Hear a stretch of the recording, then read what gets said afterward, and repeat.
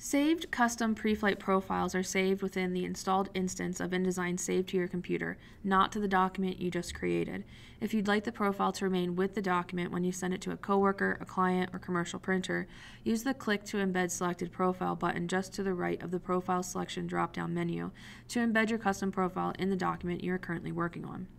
I'm going to jump over to InDesign now. I have created a document that has photographs that I've placed, and I know that they are not formatted for print because I pulled them off the web. They are 72 resolution and they are using RGB color mode.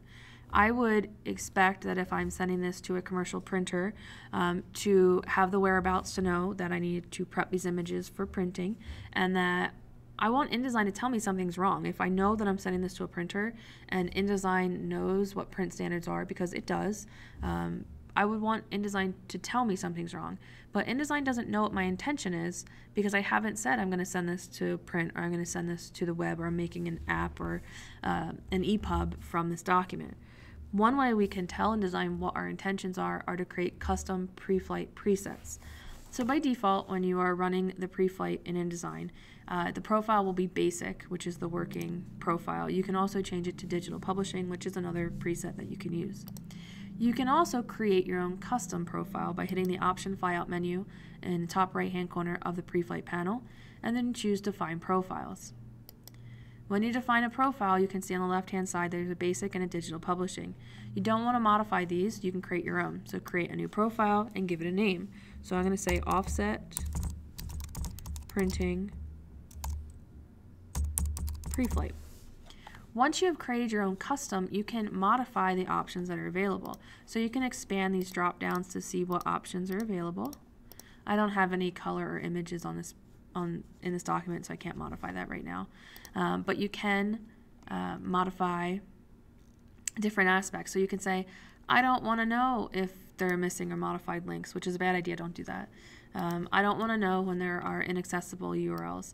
But as you scroll down, you can say, well, I want to know if there's a dynamic spell check error. So those little red squigglies that we were talking about in the previous video, let me know if I haven't cleared some of those. Maybe I have a 400-page document and I didn't realize on page 391 that I missed one of those red squigglies.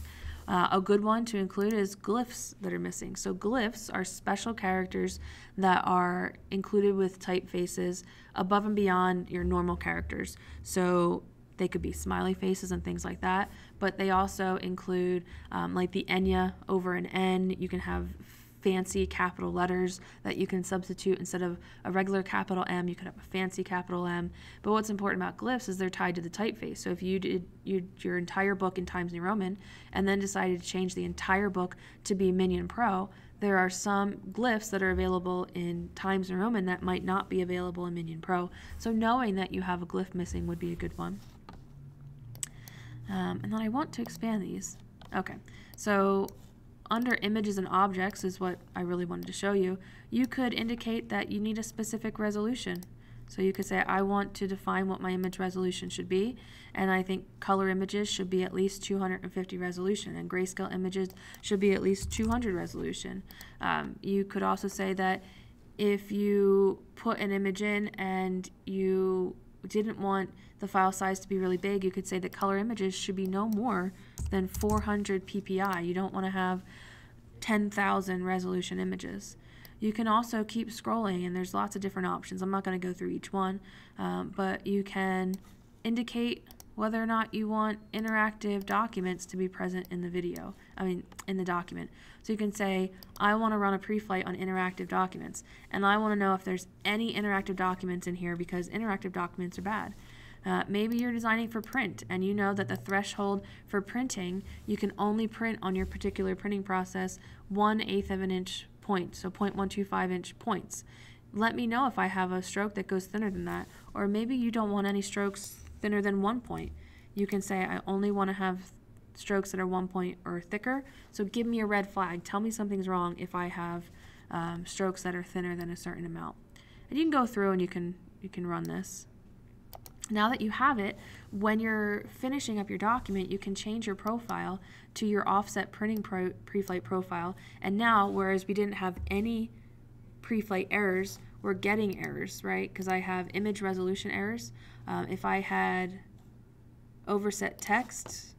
All right, so if we fill this with placeholder text, and then I make the box smaller, I'm not only going to get overset text errors now, I'm going to get dynamic spelling problem. It's telling me that there's lots of words that are not spelled right because it's in Latin and my spelling language is in English. And so you can customize what you would see on your pre-flight panel. I would at the very least set your pre-flight preset to tell you about image resolutions, image color modes, make sure that all your swatches and your images used are in CMYK. If you know that you're formatting for, a good one is if you're formatting for an interactive PDF, SWF files cannot be exported to an interactive PDF, or sorry, animation that requires a SWF export can't be used. So you can set up your pre-flight profile to tell you if you're exporting to an interactive PDF that let me know if there's any animation included, because I can't have animation, it doesn't export to an interactive PDF.